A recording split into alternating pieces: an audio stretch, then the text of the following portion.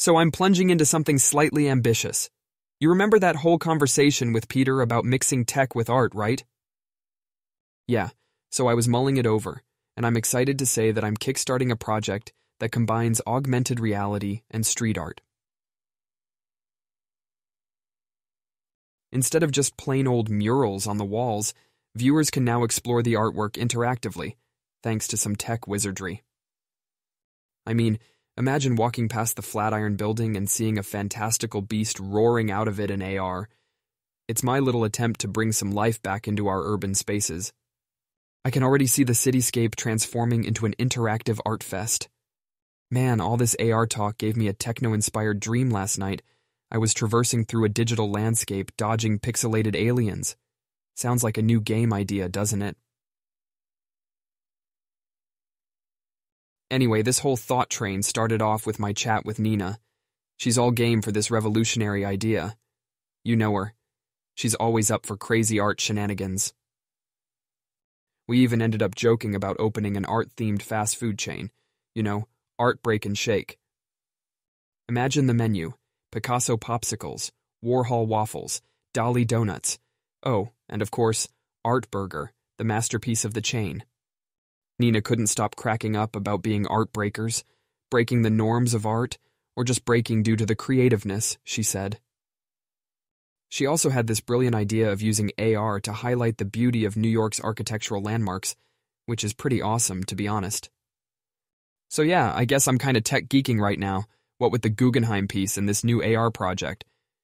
Oh, I almost forgot to tell you about this song I've been vibing to. It's Street Spirit by Radiohead. There's something hauntingly beautiful about it. Makes me want to create a piece just as impactful. Anyway, before I ramble on and forget, Nina and I need your genius ideas for our fast food art fusion. Think about it over a decent cup of coffee, my friend. Well, I guess I should dive back into the AR universe now. Got a pixelated alien race waiting for me. Damn, that would make a killer sketch. Can you believe the places art takes us?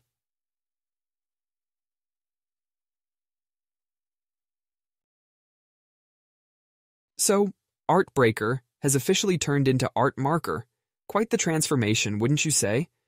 I mean, who would have thought I'd venture into the realm of digital marketing, of all things? It's bizarre in its own rights, trust me.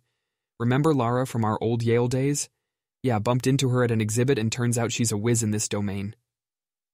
So we got into this fascinating discussion about how intricately art and tech need to entwine in today's world. Lara gave me some hardcore facts and laid out the nitty-gritty of online visibility, something about SEO and stuff. To be honest, sounded like she was speaking Dothraki at first. You remember that techie lingo from Game of Thrones, don't you? So for most of the part I was just nodding, pretending to comprehend everything she was saying. But hey, I did catch some nuggets of wisdom about algorithms, search engines, and whatnot. Apparently, it's all about making my art reachable to more eyes, maximizing digital footprints, or something along those lines. Man, I can't believe footprints and digital are coexisting in my head in the same sentence. Guess what? Nick is on board with this whole digital overhaul of ours. Art and enterprise, a unique mix. That's what she said when I told her about it. We had a good chortle over our concept of Art Burger, going digital and making a virtual debut. We even made plans for a virtual burger museum, can you imagine that? Oh, by the way, been vibing to this awesome track Counting Stars by One Republic.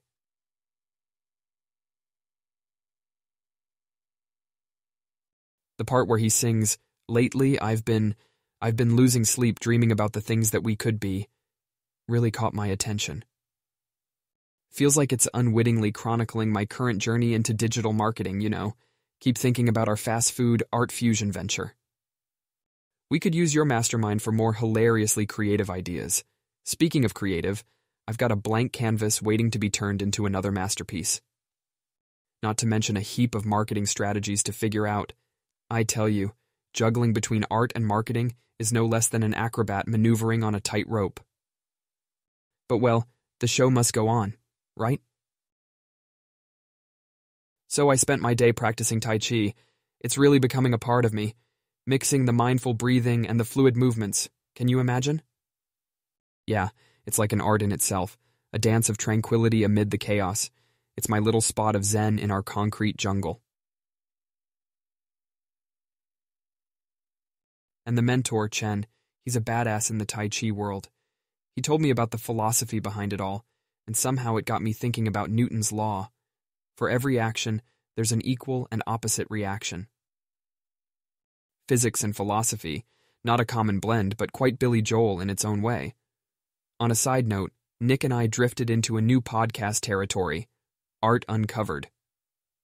Kind of like the art world's own noir detective scene, unveiling the hidden meanings and stories behind the work of art we call our world.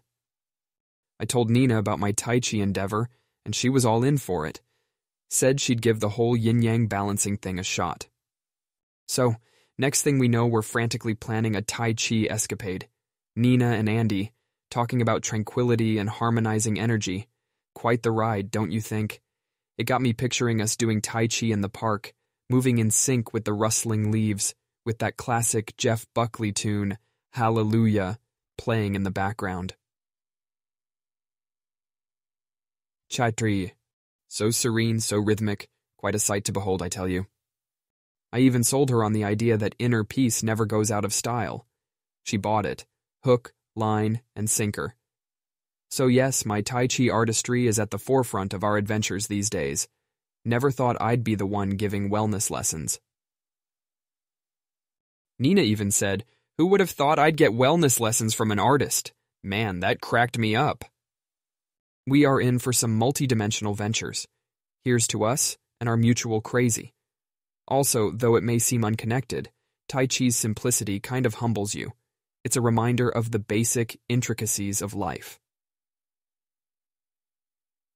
It's like a Dali art piece, surreal yet grounded, nowhere and everywhere at the same time. That reminds me, why don't we incorporate Tai Chi somehow in our art food venture? Maybe the serving staff does the Tai Chi form while serving burgers, or the customers having to perform a move to get a discount. What say? Anywho, I've been channeling all these creative energies into my painting, so I better let you go and immerse myself in my world of colors. Think about the Tai Chi idea and let's catch up soon.